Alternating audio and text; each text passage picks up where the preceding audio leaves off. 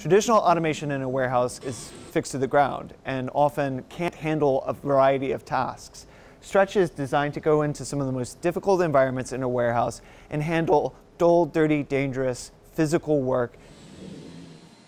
In the US alone, there's over 150,000 warehouses, and only about 20% of those have sophisticated warehouse automation tools installed within them.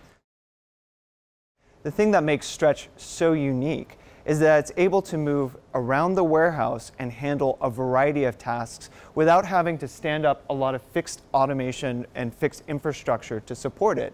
That means that a warehouse doesn't have to shut down for several weeks in order to get Stretch up and running in their operations.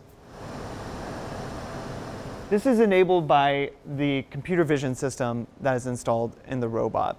So the robot is able to look at a mess of boxes and be able to figure out, hey, that's a box. I can figure out how to grab it, and I can figure out how to move it to a conveyor belt.